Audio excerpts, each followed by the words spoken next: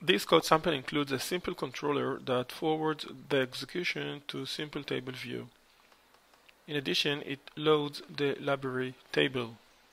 Here, within the simpletable.php file, we first create an array that holds arrays. Each one of these arrays holds the data to be displayed in a specific row.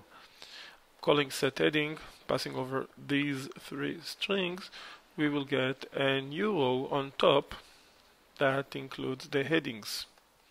Then, calling generate, passing over the array of the arrays, the data, we get in return the HTML code that creates a table. So when executing this code sample, this is the output.